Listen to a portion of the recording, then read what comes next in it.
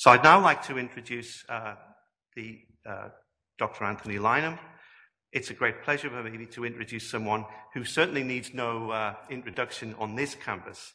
Dr. Anthony Lynham, the Honourable Anthony Lynham, the Queensland Minister of State Development and Minister for Natural Resources and Mines.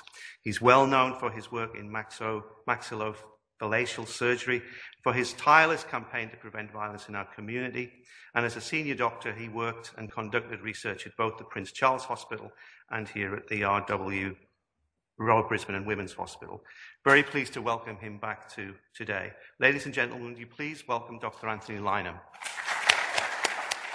It's certainly great to be back. But as we stand on footsteps a millennia old, I would like to take this opportunity to respectfully acknowledge the traditional owners of the land where we gather today and pay due respect to their elders past and present. I will admit that it's great to be here. I certainly need the CPD points at the present time. And the other thing, I think I scored the best park I've ever scored at the Royal Brisbane and Women's Hospital today. It was just right outside. I wish that happened every day rather than scouting around the car park looking for a park. And also the other thing, I couldn't help but see the change in my direction in that every time I spoke at a medical conference, which was, as we all do, it's considerable, there's always the PowerPoint behind us. And in politics, there was no PowerPoint. That's up until I got there, because I give political speeches now with a raging PowerPoint behind me. So when they get bored with the political speech, the PowerPoint's flickering away behind. So that takes a bit of boredom away from the speeches. But I'd also, look, I sincerely like to acknowledge Professor Alistair McEwen today, and also Professor Jason Roberts, representatives from government and industry, distinguished guests, ladies and gentlemen. And thank you so much for inviting me to the official launch for the Centre for Research Excellence in redefining antimicrobial use to reduce resistance. There's no doubt that this is a very, very important issue, and this is a very, very important initiative. Unfortunately, the Minister for Health and Ambulance Services, Cameron Dick, was unable to be here today, but I can assure you I'm extremely pleased to be here to represent him. I do have a vast interest, obviously, in medicine and surgery, but I also have a specific interest in research. And I still hold my academic titles here as an associate professor at the University of Queensland Medical School. Very proud of that, and also hold similar title at QUT with the School of Biomedical Sciences, which is my research at Prince Charles Hospital. And I still continue with my research. It is tapering a bit, but even last night I had a research meeting over the phone last night, so just finalising one further paper for publication. So it's a busy life. And the opening of this Centre of Excellence represents another milestone in Australia's proud history at the cutting edge of antimicrobial discovery, research and innovation. Its mission is crucial to confronting an extremely serious healthcare danger.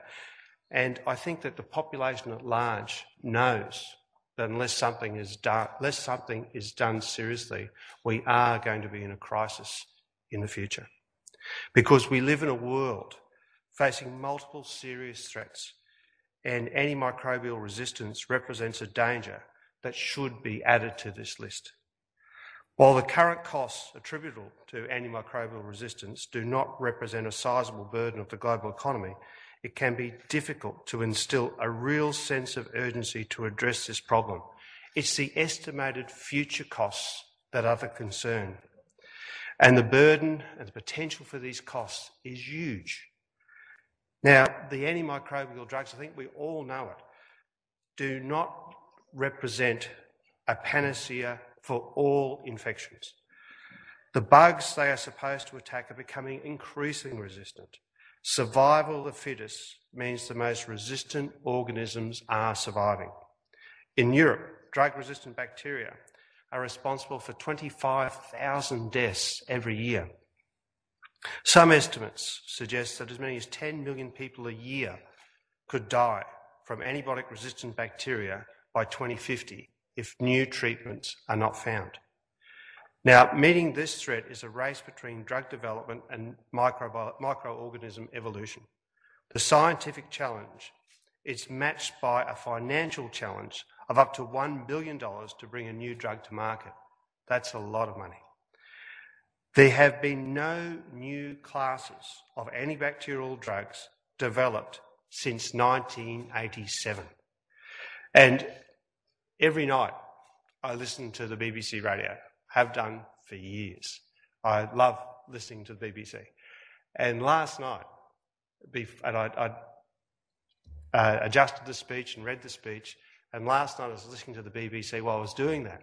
There was an article about a German researcher who had found a new antibacterial class of drugs. And it's very early days, but that's one little thing. And that's as I was preparing this paper. And on the BBC radio, they mentioned the same thing. Not since 1987 have we seen a new class of antimicrobial drugs. And pharmaceutical companies, the world we live in is they concentrate on the high profits. The anti-cholesterol drugs, that's where they're going for. They're not going for the antimicrobial drugs. So we need governments, we need initiatives from governments to promote development through institutions like this, to promote the development of this new class of drugs that we sorely need. And unless we have this attack on these organisms, we're back to the 1940s. We're back where, a strep throat or a scratched knee can kill. Now, if we're back to those days, you can imagine that, we can no longer do hip replacements, no more knee replacements. In my field, no more reconstructive surgery. And also, you couldn't have chemotherapy. It'd be just too dangerous to have chemotherapy. So we need a global, multifaceted, evidence-driven, coordinated response. In May 2014, the World Health Assembly adopted a resolution to develop a global action plan on antimicrobial resistance. The Australian government has been an active participant in this plan, and Australia has developed a national antimicrobial resistance strategy. But it's this centre, and this centre represents an important initiative in the implementation of that strategy. Now, Queensland Health has a strong commitment to a robust, effective antimicrobial stewardship program to optimise the use of antimicrobials.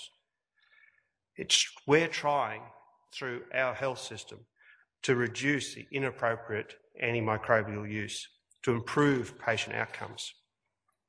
The programs are multidisciplinary, using the expertise and resources of infectious disease physicians, clinical microbiologists and pharmacists.